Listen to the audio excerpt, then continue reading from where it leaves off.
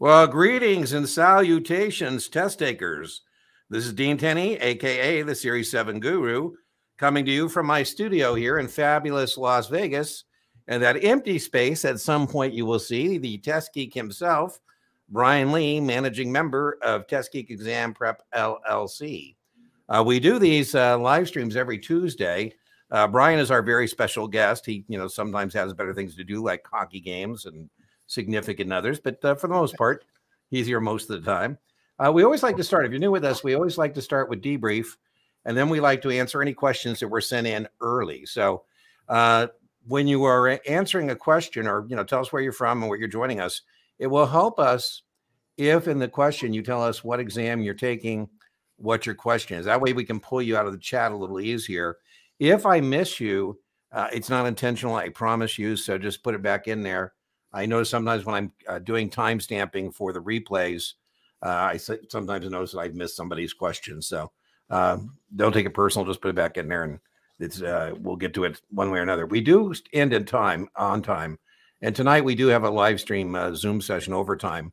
It's completely booked. It's capped at 10 folks. And if you want to participate in that, next week I've opened up another live stream. As I said, we like to start with debrief. Nothing surprising here, I don't think, Brian. We got how many months to make an IRA transfer? I would think that would be expressed as 60 days, not months. The amount for a day trade must have in the account is 25 grand is the minimum for a day trader. Complaints are a 4-year record. Nothing surprising here. Now, but by the way, when we're doing debrief, just remember every draw is a little different. So I wouldn't count on the magic of somebody else took the test and told you what they saw. You should learn this stuff. But that being said, retail communications requiring pre-distribution approval. Updates to U4s, very testable, has to be done in 30 days. So if you have a no answer that is now a yes answer, that should be amended in 30 days, and that's your responsibility to do so. Listen, some of these are give me's. I mean, layups, accredited investor. Got to know that. 1, 2, 3. Inverted yield curve is when short-term rates are higher than long-term rates. I'm surprised that shows up on a 7. I would expect that more to be on an SIE. I mean, I believe people that give me debriefs. I'm just telling you that I think that's low probability is a 7 question. Pre-refunding bonds. Yeah, you should know that we should quote yield to call on a pre-refunded bond because you're not going to get to hold it to maturity, right? If it's been pre-refunded, that means when the call protection period's over, it's going to get called. Moral obligation bonds are a type of revenue bond, not GO. I always joke when I'm teaching class, would you prefer I be morally obligated to show up tomorrow or generally obligated? Morally obligated means we could come up with some philosophical reason about why I don't need to be here, right? Overlapping debt. Overlapping debt is when a city and a county, for example, and school districts share some of the same geographic boundaries. We sometimes refer to that as coterminous, but the point is the tax burden on the residents. Sinking fund. A funded debt I haven't seen in a while, but some debt is a funded debt means there is a sinking fund. Unfunded debt means there's not a sinking fund. I don't know what the question was. If I was going to write a question about that, it'd be sinking fund would typically be better credit quality than a bond that doesn't have a sinking fund. No surprise difference between GOs and revenues.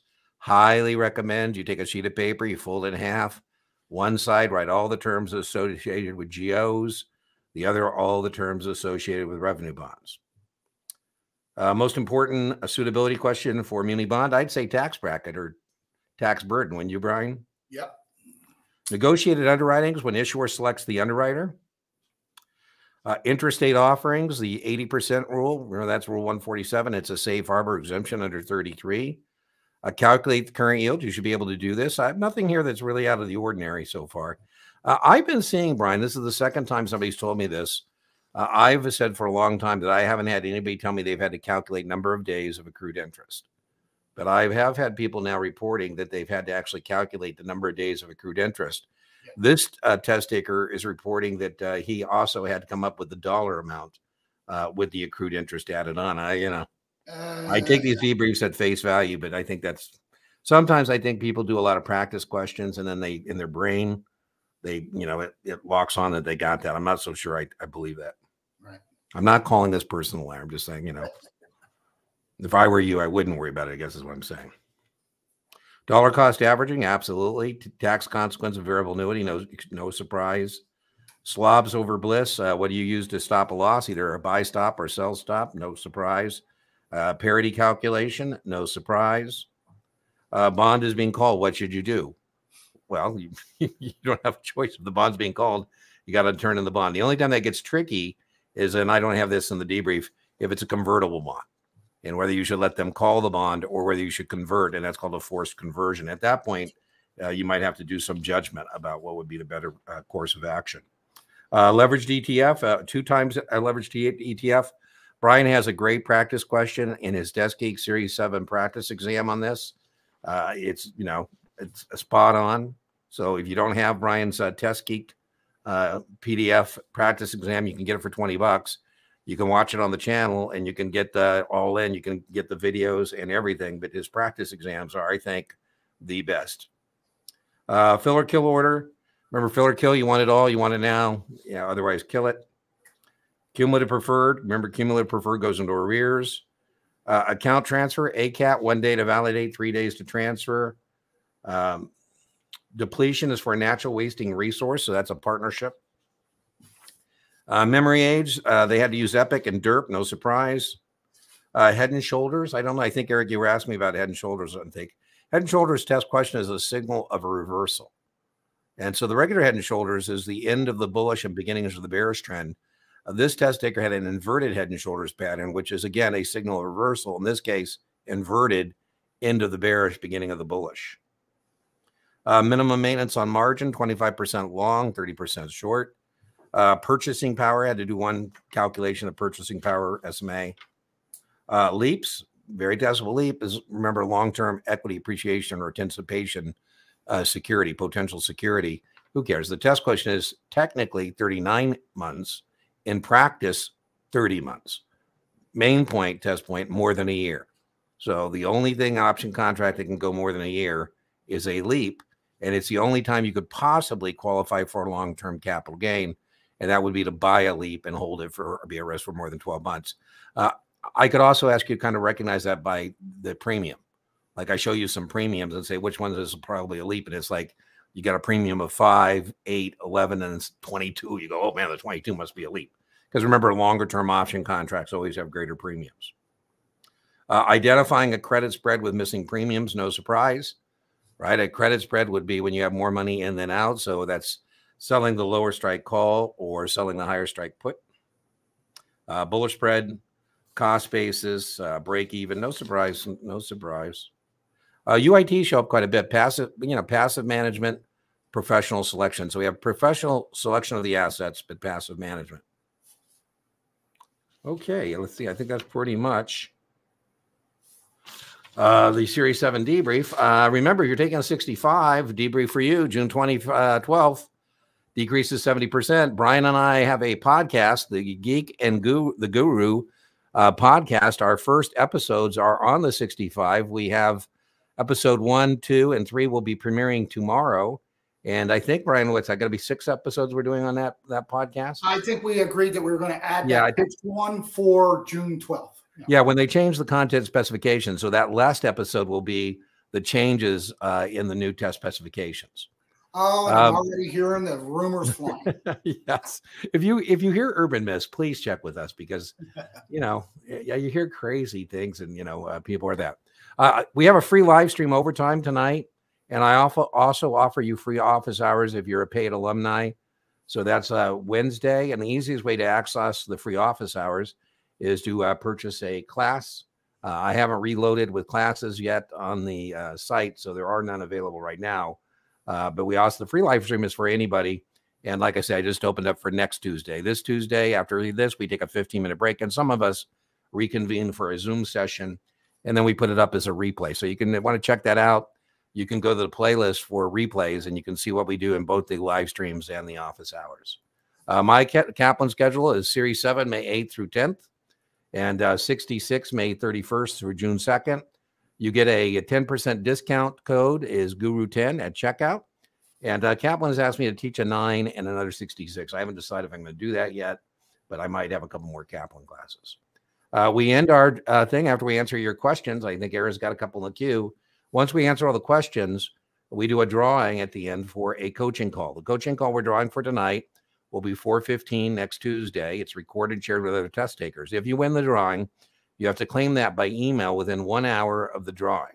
It's not a floating contingent holiday. It looks like I need to fix the gmail.com there, but best way to access the channel is through the series playlist. If you go try to find a video, it's almost impossible. There's coming up on 500 videos. So go to your series playlist, whatever exam you're taking, and then it's in suggested watch order. That's how you find it. That's the, I think, best free supplement to your paid study materials. The best paid supplement is the guy on the right hand of the screen, Brian, the test geek. His stuff, he gives us a 20% discount on his products, his series. It comes in about $100 for an entire video class and PDF, which has some quick notes on them or class notes. And then I told you that really great practice exam. And you can find that at Test Geek Exam Prep at teachable.com, and then Brian's email, and we'll show that to you. All right, let's get into the comments and see what we got going on here. Let's start at the top. Hey, Dean. Hey, Erica. Can you explain what I need to know about the yield curve and head and shoulders? I think I just took care of that, I think. So remember I said head and shoulders, you need to know that it's a signal of a reversal, Erica. Yield curve, I wouldn't worry too much about the yield curve on the 7, but yield curve is when the normal yield curve is short-term rates are higher than long-term rate, or short-term rates are lower than long-term rates. Inverted yield curve would be short-term rates are higher, and it's a bearish economic indicator, leading economic indicator. I think you're more likely to see that on SIE than 7. Brian's drawing a little picture there of a head and shoulders pattern. Whoop, let me get Brian some real estate here. There we go. Remember, God, this is going to date us, Dean. Remember the days when you used to get a little diagram booklet? Oh, yes. I had somebody accidentally walk out with that, Brian. So did I. So did I. It was called your exhibit book. They give you these exhibits. And they would have a head and shoulders would be one of the exhibits. I wish I would have kept that. I wish I would have kept that. I know, me too. I didn't want to touch it, to be honest with you. Same here. I said, you know what? I don't want anything to do with it. Jennifer, I think you're going to do fine. You're executing a dedicated, disciplined, organized study effort. And please note on the sequence of her scores, I'm assuming you put those in the sequence, Jennifer. 68, 71, you're going to have some days where you drop a little bit. It looks like she dropped a point, but then look, new plateau, 74, 76. So that's exactly what you kind of want to see. Yeah. And like I say, don't beat yourself up too much if you have a dip as you work to your new plateau. So Jennifer, I can't see any problems. Just keep grinding. You know, it's tough when you're getting negative feedback. I was talking to a guy today, and you got to get past the attitude of like when you were in school and you need a 90%, that's an A, and that, you know, a 76, oh my God, it's a C minus. I've never been a C minus person. No, it's simply pass or fail. So the perfect score is the minimum you need to pass, right? So I tell people exactly the same thing. I said, it's not like college. We're not looking for a GPA. We're looking for the P. That's right. The pass. One thing I would add to Jennifer is make sure you work on your weak areas in between those practice finals. Yeah, you want to be always laying base. So give yourself time to circle back and continue to lay base. Brian and I, you know, have a little bit of a disagreement about frequency of practice tests, but we both agree you shouldn't be just stacking practice test on practice test to try and learn. They're used, we agreed, for a mark to market where you're at, right? So you can see where you need the remediation and take action. So I think people do err, Jennifer, on waiting too long to get a practice test. You know, I'm acting as a fake accountability partner for somebody, and a fake just means I can't hire you or fire you. But, you know, I said, when am I going to see a practice test? You know, it's been a while now, and you should have had enough base now to kind of take a mark. We don't really care what it is, but, you know, we got to find that out. And I think sometimes people wait too long, and then there's not enough time for course correction. I think those performance trackers is the best thing that came down the pike. Yeah, Kaplan has got a great performance tracker. It helps you identify areas of remediation. I'm becoming even more aggressive, Brian, that the Kaplan QBank is the best. So you know, you can get it as a supplement. You can get it as a supplement, particularly if you're using like a Past Perfect, for example. It gets in the weeds quite a bit. I mean, they get into some stuff. I would use your whether it's, you know, Brian only has that one great practice exam, but the reason I have another QBank is just to get confirmation of test issues. You know, if you see something in Kaplan you don't see anywhere else, or vice versa, you kind of go, okay, well, that's not really a big deal. But if you consistently see in more than one vendor the same thing, that's a sign that you need to know that. Erica, the main formulas, I like to put my formulas where I need them by subject area. But I don't know, you need to know the margin for sure. Market value minus debit equals equity. I don't know what you mean by main formulas. I think every dump sheet should be different. So Erica, you can Google that and you can see other people's dump sheet and that can give you some ideas, but you should have your own if you're going to do it. What else? I don't know, current yield. I would hope that you wouldn't need the dump sheet for your formulas. I would hope that you had them, you know, in your brain housing group, so to speak. Classical balance sheet equation, I would know. I'm just talking off the top of my head here. What you should do is just think about that. Just go through your book, and every time you get a formula, you can ask about it. I think you sent me a question, Erica, about dividend payout ratio. I didn't explicate that and put it on the channel because I just don't think you're going to see dividend payout ratio on a 7. And then it had a crazy little quarterly thing. So Erica, if you tell me you missed the 7 because of dividend payout ratio, I'm going to say, you had some bigger problems elsewhere. Dean, split your screen, please. Oh, sorry. There you go. How many regulation questions? Well, you go to the test specifications, the PDF from FINRA. Again, it's not enough to pass. The critical function, Erica, is providing investment advice, critical function 3, 91 questions. So, you know, regulations is not going to make or break you. But yeah, should you know 33? Yes. Should you know 34? Yes. Should you know, not to sell dividends, prohibitable practices? Absolutely. That's fantastic, AXA. I don't think you're at risk. High 70s, low 80s, past 5 tests. Wow. Rinse and repeat. Perfect. Rinse and repeat. Rinse and repeat. Rinse and repeat. Locked and loaded. You say you don't do lectures. What was stopping besides? I'm not sure I understand the question. I do lectures. I'm not sure I understand the question. There's over 500 hours of videos of Dean doing lectures.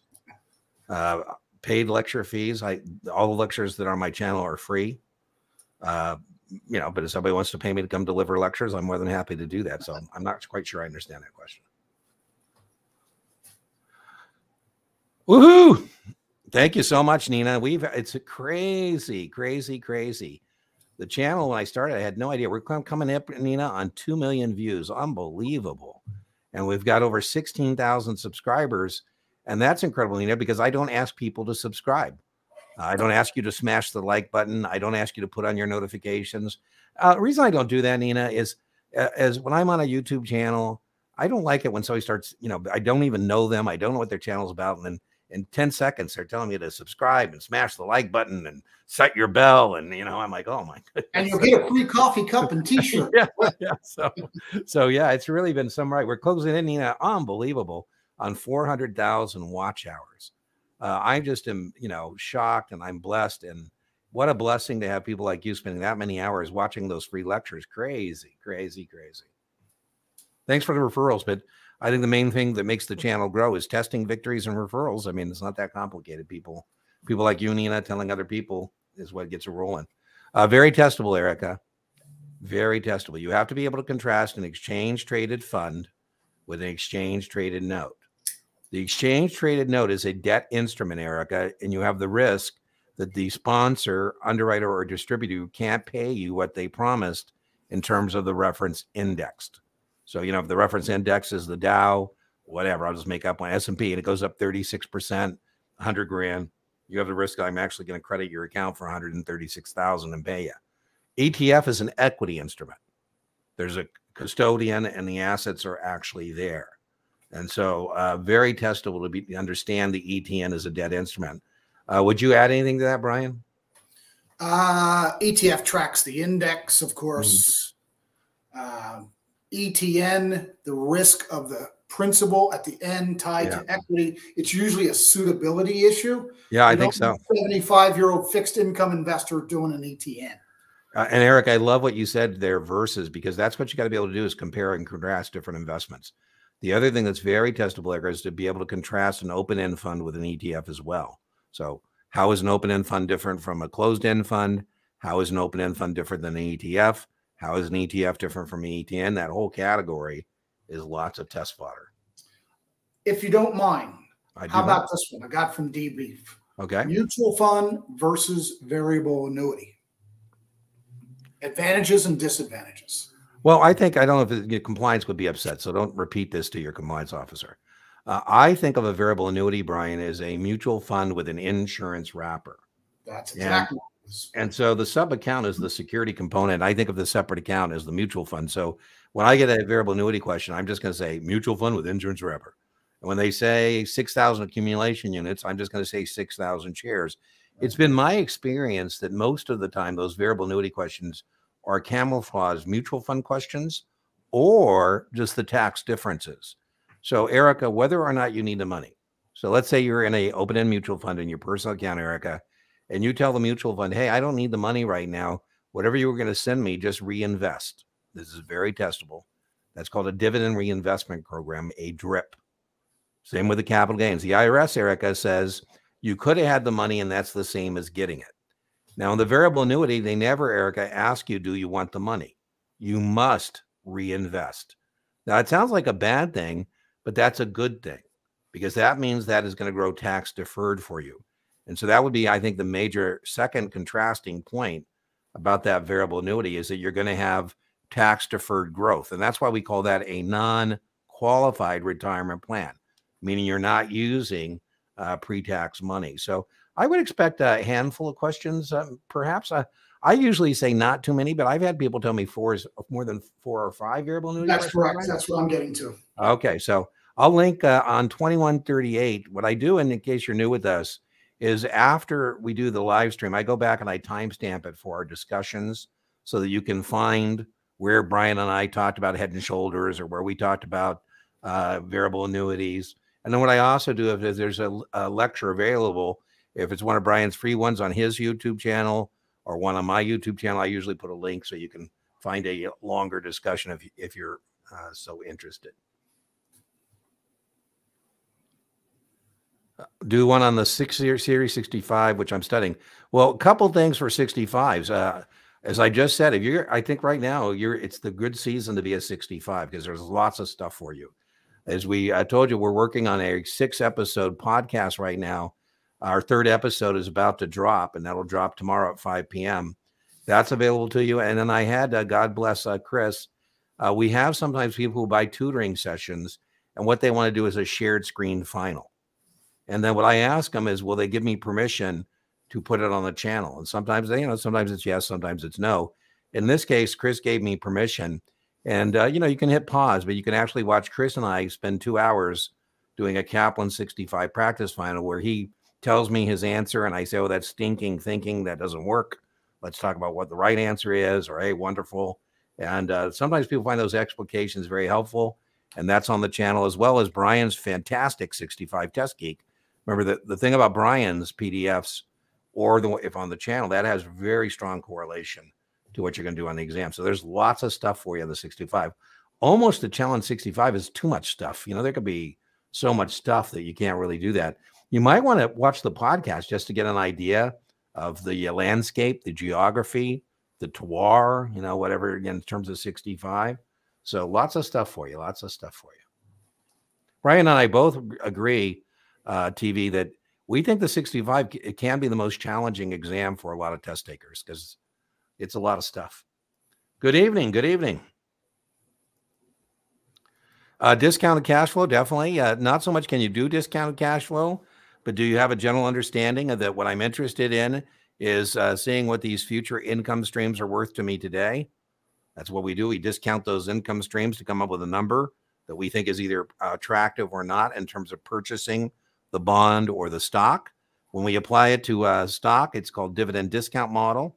If it's a stock with a dividend, we call it dividend growth model. So mainly inputs and outputs. You got anything to add to that, Brian?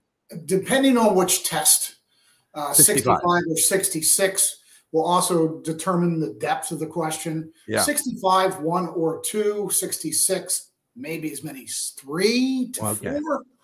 But yeah, that's about it. Determining the fair market price based on future income. Yep. Yeah. GOs, you should definitely know a GO versus a revenue bond. GOs are backed by taxing authority, revenue by user fees. Dean, that that list you talk about, put a line down the middle, list the characteristics of geos versus revenues. I'm telling you, that's going to get you, that's going to buy you quite a few points on this. Yeah, by the way, there's certain things like that too, Brian. I always suggest that you have in your study area, right? So I would always have in my study area, either the FINRA content outline or NASA test specifications. So you can kind of orient yourself with your study provider and where you're at in there, how they've decided to organize material, and kind of use that as an intellectual inventory, that the fold in half. You know, you have this as a resource, our community here. I would have like my list, my to-do list. I say it's whether it's tutoring, you have your Dean to-do list, or what you want to bring up in the next community live stream or the live stream overtime session or the office hours. You're not alone on this stuff. So be proactive when you're studying. Try and be really proactive. You know, I'm always giving Erica kudos because she's proactive. You know, I get worried if I don't hear from her. If she's got a question, she emails me. I'm pretty good, particularly if you know, listen, I'm not saying I'm going to start emailing 16,000 subscribers on the YouTube channel, but you know, if you're participating, I know who you are. You know, we'll try and work with you. Oh, Oscar, those scores hurt, man. They hurt. They hurt. Yeah. So, you know, Oscar, I have a podcast episode. I'll link it, 2611. And it's called You Failed Your Exam. Is it over? And I will give you a spoiler alert. The answer is no. But you can watch that thing. It's 5 steps you should take immediately after failing your mark, missing your mark, right? And the number one is, sorry. No, I was just going to say, don't hide from it. I mean, you know, when people go dark, we know something's bad. So, you know, whoever's at the office or your significant other, you know, suck it up, get done with it, and then come up with a new plan. So watch the episode. I'll link it in the replay.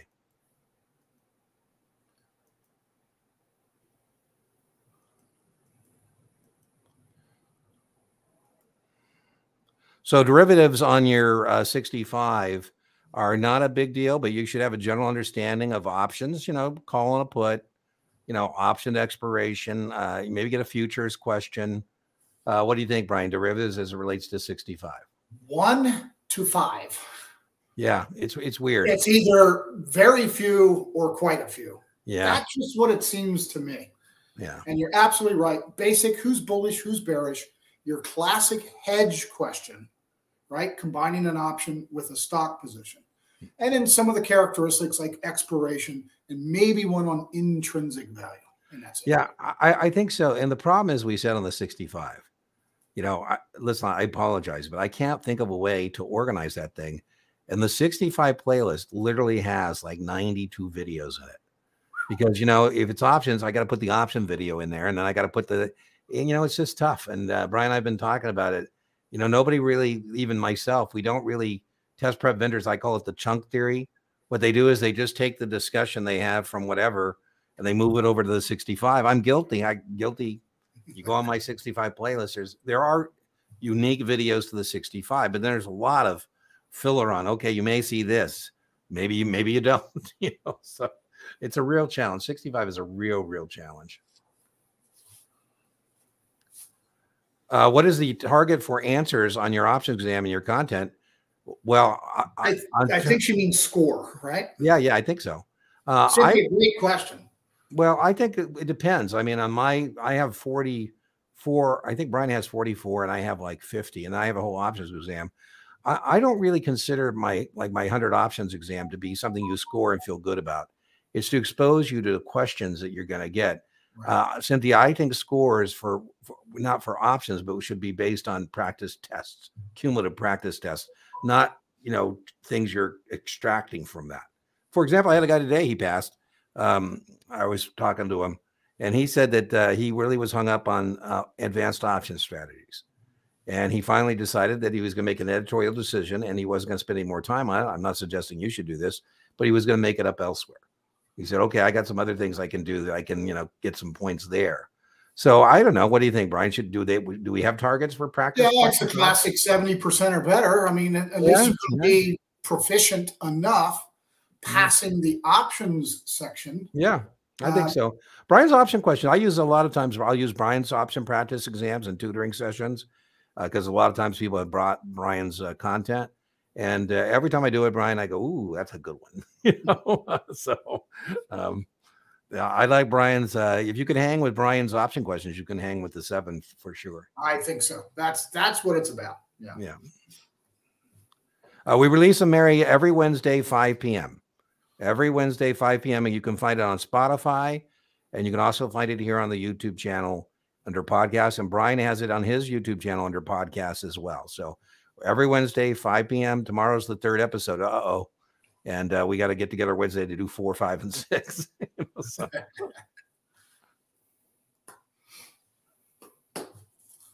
Regulation show, research analyst for series 10. I don't think a 10 would be supervising a research analyst. And then regulation show would be more about identifying securities before you short them. What do you think, Brian? Locate requirement? Anything? Yeah, well, the research analyst, the first thing it comes to mind, right, is that 24 question about can they attend the road show? Yeah. Is that related to show? Yeah, show? No, they're different things. Show is about locate requirements for short sales. Right. I think, Eli, what I would tell you is I don't think there'd be many research questions on the 10 because sales supervisors don't supervise research analysts. So I don't know whose content you're using, but Eli, feel free to email me any QIDs or any questions you're looking at, and I'm more than happy to talk to you about them. I think the Series 10, Eli, I think this is a slog, and it's mainly judgment questions. So it's not like aim and shoot, point and click stuff. It's like Brian's saying, you got a research analyst, and they come over the wall with it's 24 or 10. So I think this is your theory. It sounds like chunking from the 24 and throwing it in. Could be. It's definitely good. Abel, I'm not sure what you mean by why don't I do lectures? I don't know what you're talking about, Abel. So I apologize if they're misunderstanding. That's exactly what I do. I do narrative lectures. When I started my YouTube channel, people said nobody is going to spend an hour watching Dean do a lecture. And they were wrong. Lots of people spend lots of hours watching Dean do lectures. So I'm not quite sure what you mean. If you go to the YouTube channel that you're on, I don't know if you're on YouTube or watching us from LinkedIn or Facebook. I'm not sure where you're watching us, but if you go to YouTube, my channel, you can bring it up as Dean Tenney or Series 7 Guru. You will see an entire playlist called Are Your Vendor Lectures Not Working For You? And it's an entire playlist of Dean's lectures that you can use as an alternative if you don't like Tina or you don't like Uncle Ray or you don't like the other people who do these things at other firms. Who's Uncle Ray? He's from Past Perfect. Okay, I know who Tina is. Well, Allie, what do you? We're sending you good test vibes. You got it. So I don't like your emoji. The emoji should be more like I got it, not a. What is that emoji? It doesn't look like a confident test. Someone frightened, yeah. Abel, I'm getting to the point where I think you're a scam and I'm going to put you in timeout. So I'm not sure what's going on with you, Abel, but I'm getting very close to putting you in timeout. I've listened to you guys nonstop. Oh, I love that, Allie. So hopefully we will find this helpful. I hope, Allie, this is a good thing, not a bad thing. I've had test takers tell me that when they're taking the test, they remember my voice. And one of the things I do, Brian, that people find incredibly rude is I go, eh. Yeah. Not the right answer. So I had some people testing together and they all went, eh, or ding, ding, ding, ding, ding.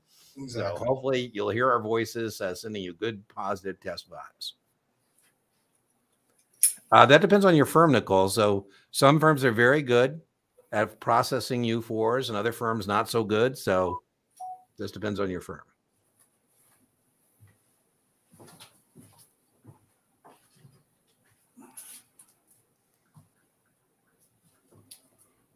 Hola, Steve. ¿Cómo está? ¿Cómo está? Any tips for keeping Fed and state regulations straight? I keep mixing them up on practice tests. Brian has a nice little box thing he does. What do you call that? Your cheat sheet or something? For persons? Persons? Yeah, and you put the person in there, Mary. But I don't have any tricks for the NASA exams. I think that's what makes NASA exams challenging. I was doing some Vanguard 66 office hours today. And one of the things we were talking about is we don't have as many memory aids or tricks for those exams as we do for like the 7. We don't have like DERP and Silo and, all those kind of things for you. I think the biggest key thing is to keep in your head straight whether you're being asked about a federally covered investment advisor and an investment advisor rep of either a federally covered advisor or state, and an investment advisor rep from the state. So, you know, that's the biggest thing. And I'll link, I have a very popular lecture called Who's Your Daddy? And that's about who do you belong to? You belong to the SEC or the state. So I'll put that in the playlist for you on this. Brian, anything you would add? Is there, you got anything? Yes, I would. There's a lot I would add to this. Okay, so what do you got? Too much for the live stream, or? Well, I think you and I both agree that the test predominantly tests on the USA. Yes. And not the federal laws. Some of the textbooks really seem to make it like a 50-50. I totally agree with you. Thing.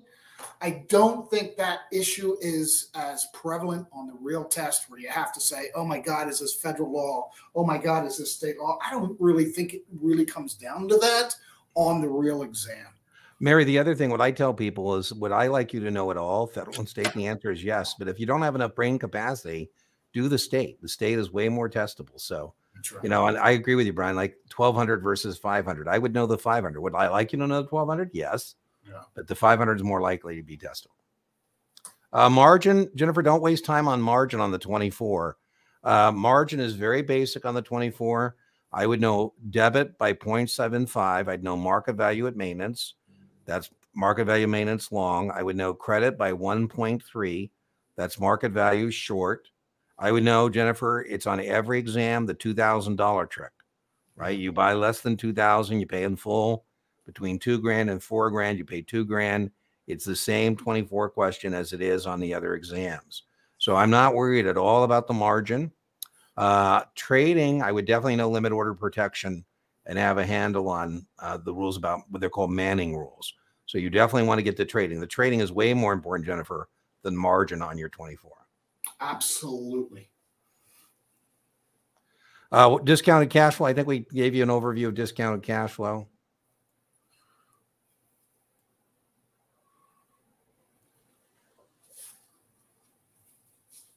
Wow, that's interesting. Green Shoe has been popping up, Jake. The Green Shoe gives me the ability to expand an offering. So if I have a good client, I can say, yeah, you can have the stock, and I'll exercise my Green Shoe to get that stock, and I'll you know, short it. The maximum I can expand the offering is 15%. So Green Shoes have been showing up. I'm not sure what exam you're taking, but Jennifer, that's also a 24 question about that Green Shoe. I'm not sure what you saw in the OTC link. I'd be interested, Jake, to put in the chat what you saw about the OTC link. Do you have any, James, Brian, do you have for James any memory aid devices for investment companies? I don't have any. I have Die-90 for like past. Again, those of you who know me, I tend to be very visual. Yep. So I list the 4 investment companies in a particular order because the first 2 characteristically are very, very similar, the UITs and the open ends. Put a line across that, then the closed ends and the ETFs. And we talk about the characteristics of each of them.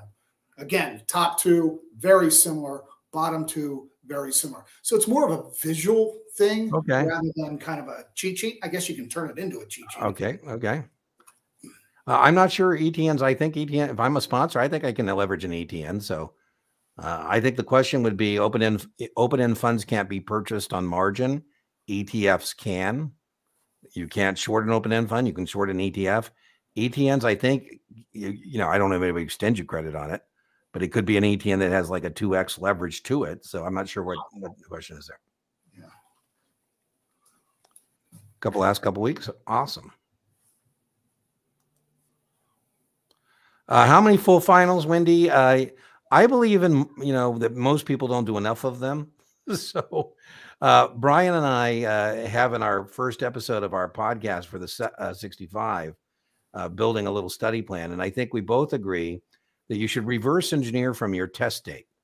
And I think we both think that between 7 and 10 days from your test date would be the latest you should be doing a practice test. Correct. And that first one, we don't really score as care. It's about a mark, just finding out where you're at. Ideally, we would find out that you're in the 70+ range and what you're doing is working. Now, from there, if I were your accountability partner, I would negotiate that with you, Wendy. Say, okay, so here's our first one. how many more we're going to do. I think you also should do one, maybe Brian's the day before, because I told you it has strong correlation, not to learn anything, just to have some confidence about what we should expect when you go in there. So I would want to see a master exam or Brian practice test final. The last one, maybe the day before. So if you're testing Friday, maybe Wednesday. If you're confident, maybe, if you're testing Friday, take Thursday off. I would say at least 4. Would you think 4 would be? Dean, we get this question a lot. Yeah. And there's really no magic number to it. What is the magic part of it is the process that Dean is explaining.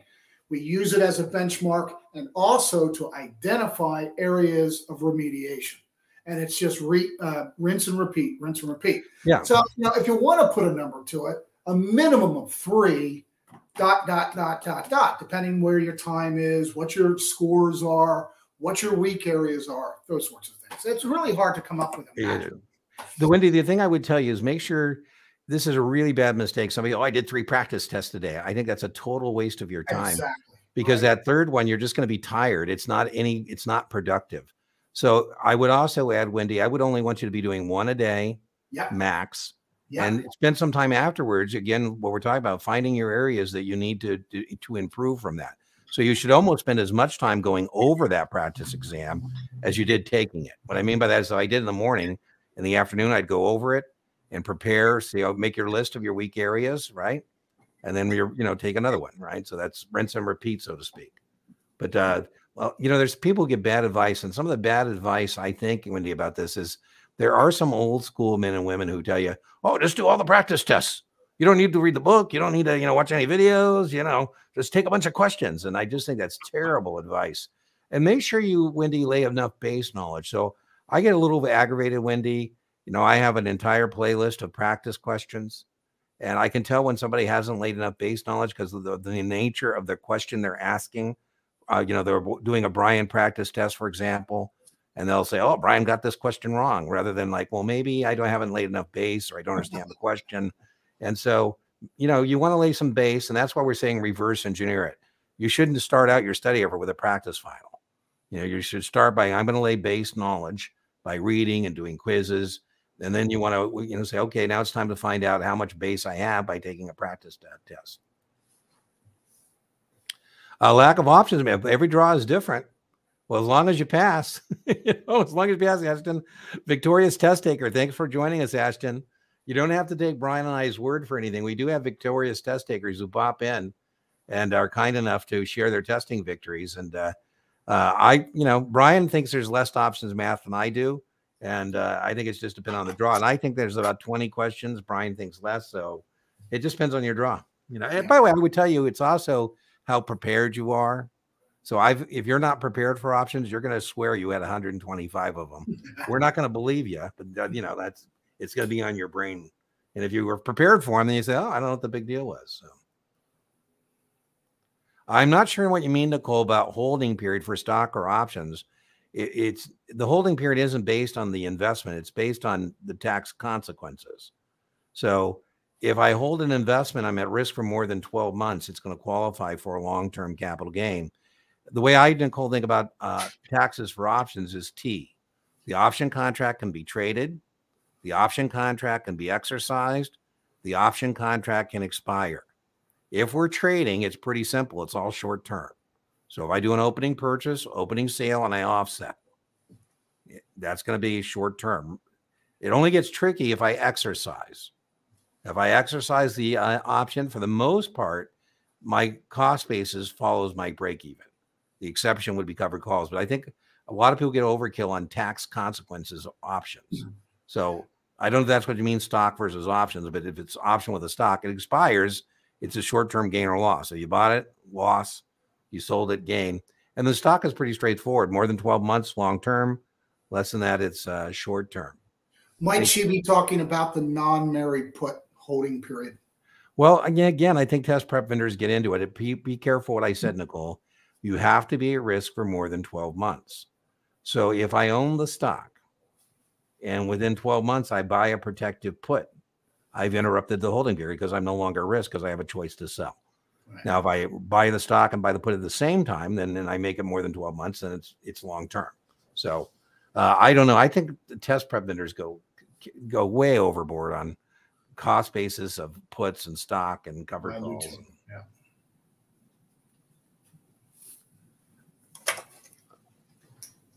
Yeah, you won't fail due to margin for sure on the 24, Jennifer. There's no way if you missed the mark on the 24, it was margin that did you in. Ashton's confirming at 3 to 4 variable annuity questions. That kind of fits with what I would expect in terms of variable annuity questions on a 7. Yep. When trading is halting, well, it's pretty aim and shoot, point and click. We have 3 circuit breakers, 7%, 13%, and 20%. So the market goes, what's that? Who came up with those numbers?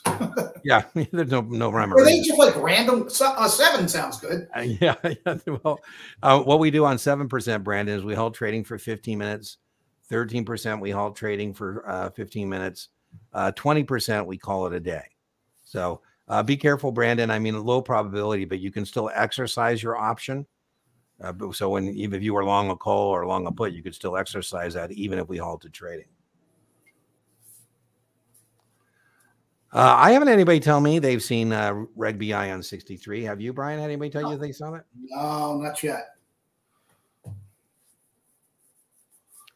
Yeah, I'm not sure that's a good thing or a bad thing that we got FINRA minds. That might be like, what's that thing that people who play football too long get? Maybe that's it. 2 great FINRA minds we are, Caesar is saying.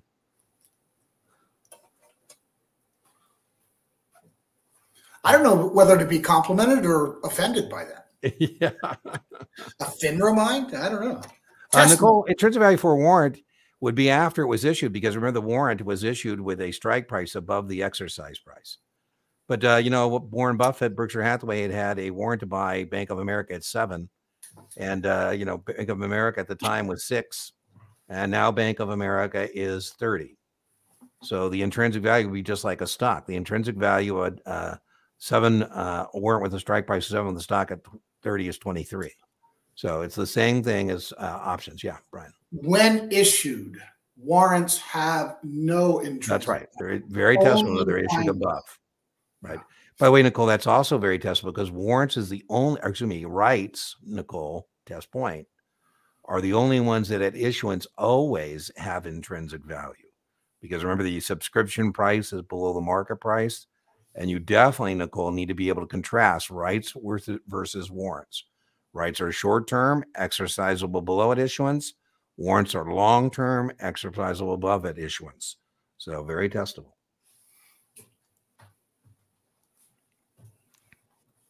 I love it. Your first testing victory. Woohoo. Series 6, Melanie, I have Thursday, a premiere of a Notman Series 6 exam that I have explicated. I wanted Notman to give me a 65, and they said, well, how about a 6? I go, well, I really want a 65 to tie into Brian and I's podcast and other things we're doing. And they gave me a 6 to do, and I did it. So that'll be out there for, Thursday for you. In our 6 playlist on the channel is that, once again, you have a Kaplan Series 6 exam that I've done available to you. You have a Mometric Series 6, always the best correlation one. You have a Test Geek 6 there. And now you'll have a Notman 6 there. So you have 4 good practice exams. We also, Melanie, if you want to, I'm more than happy to make you a moderator. I feel that the 6s kind of fall out of the mix. And so we do have a Series 6 Reddit. It doesn't have much action right now because we just started it. But there's some 6 stuff there as well. I've got some stuff I've been posting to that Reddit. That's R Series 6. Yeah, Melanie, as I said, I'm trying to do more on the 6. It's just I'm a one-man band. So, I haven't explicated the content outline. I feel like I haven't shown as much love, Melanie, to my 6s as we do other people on the channel. And part of that is just, I'm sure that's why Nobben wants me to do a 6. I don't think any of us have cracked the code on Series 6 and how many test takers are there and how we can help them.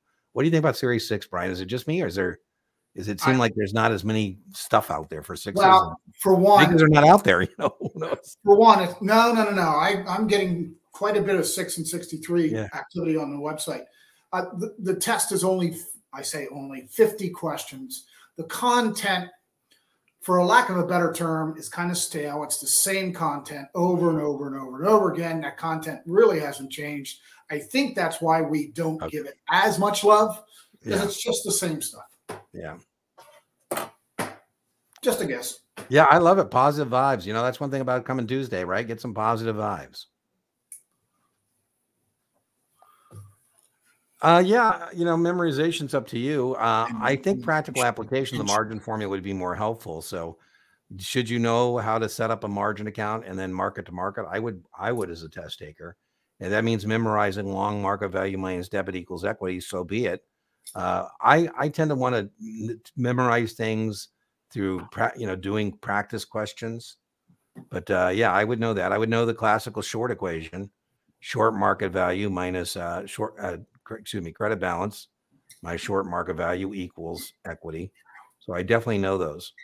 And the reason that's important, Wendy, is that you're not going to get many margin questions, but to do a setup and a mark to market, you got to know how to do that. And to do that, you got to have the margin equation. It depends, Nicole. OTC has to be on the OTC margin list to be marginable. I don't think you'll see that. Who's subject to the AMT? The alternative minimum tax is based on how much money you make and how much deductions you take. It's a binary, Erica, suitability question. It's not who is subject to it. It's either yes or no. Are you subject to it?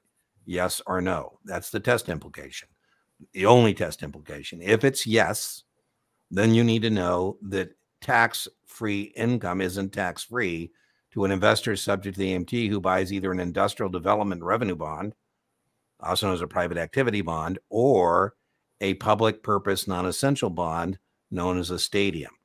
So it's not who's subject. It's based on my gross income. I take my deductions, and then I say the U.S. government owes me 50 grand for being a citizen.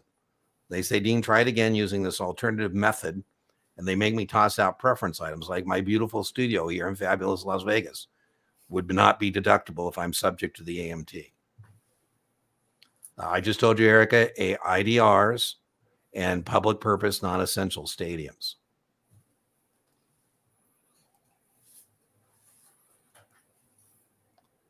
Yeah, Tanya, we can make fake ones here on Tuesdays, and we do the live stream. I don't know if you're in tonight's live stream overtime Zoom session, but that would be another alternative. I've got that. That's at deantenneytutoring.setmore.com, and you can certainly register for that. Let me see where that's at. And that's another way to kind of get a community going. And we have, I think for the most part, Erica's a lot of times. I'm there, so we do have a crowd there, and then we have free office hours. That's a type of community that we can act as your accountability partner if you want to get active in those groups. Flashcards, I think flashcards are underrated, particularly making your own. So I know that a lot of people use Quizlet, and that's fine, but I really think you should make your own. Another thing I would have in my study area, Tanya, when I'm studying is a stack of blank 3x5 or 4x6 cards. And I like flashcards for a couple of reasons. Another great use of flashcards is to get rid of significant others who are bothering you while you're studying. You could say, hey, honey, can you run the flashcards with me? I might even have two sets. One I actually use to study, and one I use to get rid of significant others who are bothering me while I'm studying. But for recognition style questions, Tanya, flashcards are wonderful. We have 3 styles of questions on the test: recognition, practical application, and judgment. And flashcards are great for recognition. They're also great for, we're talking about formulas. You could have like a current yield with an actual example of it that you can kind of use to extrapolate. I would have like my own margin account that I'm an expert on. Anytime I got a margin account, I'd use my model to kind of set it up. So I think that's great. Doing flashcards, I think, is great. Very low tech. I don't believe, David, in being monogamous. So should you recommend multiple test preps? Be careful of having too many voices. I think you should definitely buy the QBank. I don't think you should be frugal, but I wouldn't buy everything. I wouldn't buy like STC and Kaplan and Past Perfect and Achievable. And, I would choose, wisely, because you don't want to get too much stuff, too many voices. My favorite paid supplement, David, here you go, no surprise, is a Kaplan QBank with Brian's Test Geek. Those two together will run you about $160. $60 for the Kaplan QBank with the 20% discount for Brian. That gives you a whole video series. It gives you another practice exam. And the Kaplan Q Bank gives you 3,600 questions. So, you know, all in, I think that's $160 well spent. I would think of it as an investment. I know not everybody has those resources, hence why my channel is free and I keep it free. I don't have channel memberships. I don't sell things. That's the other thing that came up today. Somebody asked me, Brian, where can they get my non-free stuff? Well, besides tutoring, I don't have anything that just isn't free. Interesting. So yeah, it's kind of weird. I feel like, what do you want to buy? You know? So I think you might have been confusing us, because then I got another. I don't know if it's him, because on Reddit it's kind of, you know, you're cloaked, and he was asking about the Test Geek. Who's that? And I said, oh, that's Brian. So you should definitely do that. And then he said he bought it. I don't know if he did or not. Yeah, 6 million, as we said. You know, I know that 6s don't get as much love as they should. You want to take this one, Ashley? 66 from Ashley. Can you go over taxation on the estates once the grantor passes away? I don't know what the tax. Do you know what the tax consequence is? I don't, Brian. Do you know what the tax consequence would be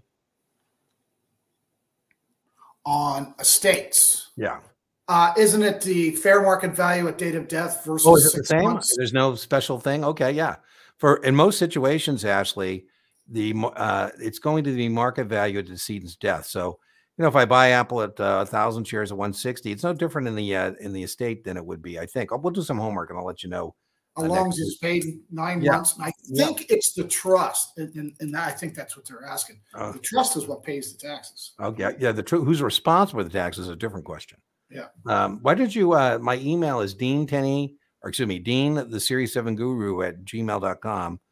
Why don't you send me or cut and paste it or give me some more information? I'll do some homework on that and get back to you. So just give me some more context of that and send it to that email. I'm more than happy to do some homework and get back to you. Let's see, where are we at? Does Brian have a 24? It's on the channel there. We've explicated it, but he does sell his additional. Yeah, go ahead. He's going to tell you that he doesn't. I do not sell a 24 PDF final. Yeah. I use my final as a study final. It's not one that's actually graded. Okay. There you go.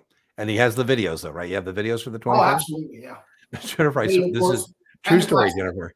Yeah. Brian does have free stuff on his YouTube channel, and somebody was struggling with buy-ins and closeout. And Brian has, I think, the best video ever on closeout and buy-ins. And I sent her over there, and my God, it was like she had a religious experience. She came back and she was like, "Oh my God!" You know? I was like, "Wow, who would have imagined somebody could get so excited about buy-ins and closeouts?" Yeah. Crazy. Well, they can be kind of confusing. That's yeah. I like it, Cynthia. I like it. Keep us posted. Keep us posted. Yeah, Wendy, I'm going to put some more classes up. I can't decide. Eric, I'd be interested in overtime, or Erica's still there.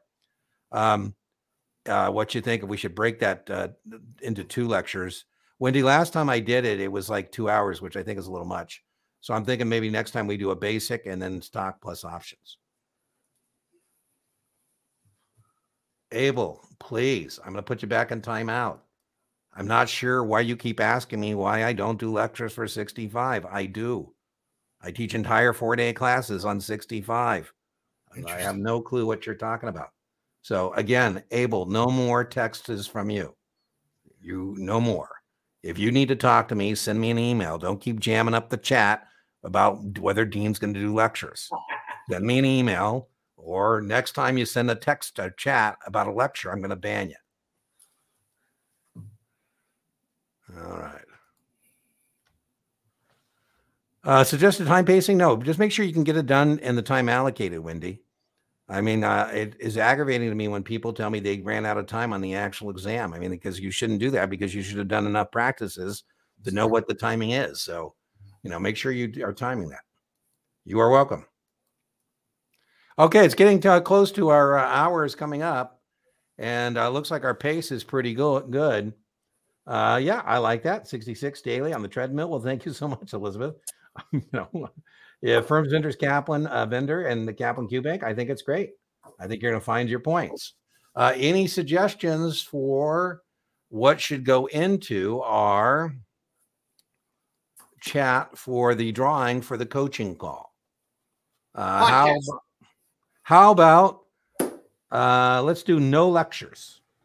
No lectures with no spaces. So I got to get the giveaway tool. Don't do it yet. Don't put it in there yet because I got to get the thing up there. So no lectures. Dean does no lectures. Okay, so no lectures, all caps. Let me get it on up there so you can see the drawing itself. Let's see. I got to go back to StreamYard. I got to kill Brian and I. Whoop. Share screen.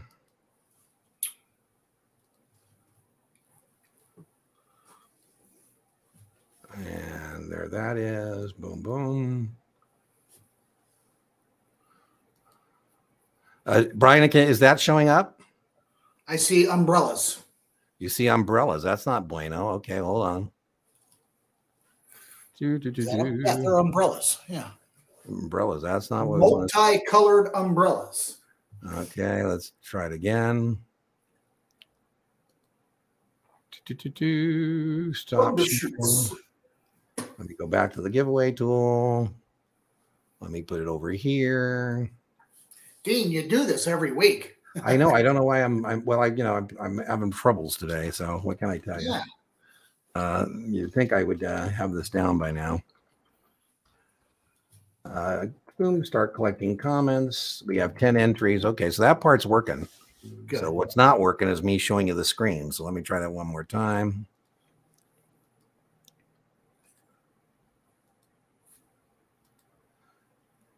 How about now? Do you see? There you go. All right. So anybody else want to enter? We have 10 so far.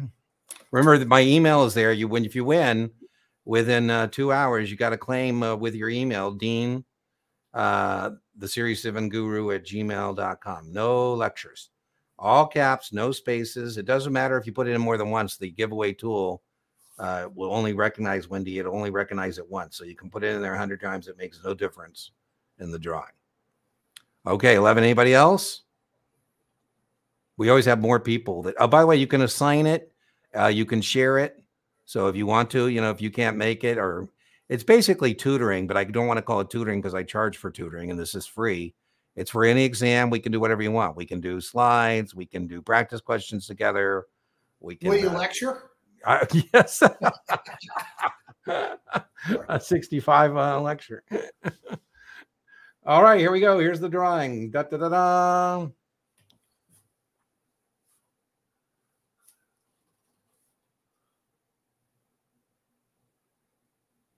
Erica. Woo! One. All right. Woohoo. Erica and I will actually, because I know how much you like winning, I will probably let you go over the 30 minutes just because. How exciting. She's been, listen, for those of you who don't join us every week, Erica is always hoping to win, and I'm so happy for her that she had won. Erica, you don't need to send me the email because I know who you are, so you can just know it's Tuesday, by the way. And Erica, for you, we'll work it out. We'll do whatever you want. So just don't make it a floating thing. I don't want to have a half hour I owe you for the rest of my life. I want to make good on it some point in the next week or so. All right. Well, remember, inch by inch, your exam is a cinch. Yard by yard, your exam is hard. Keep it simple. Stay with what you know. You take the test. Don't let the test take you. All right, everybody. I'll see those of you in the live stream overtime session 15 minutes from now. Bye-bye. Bye-bye.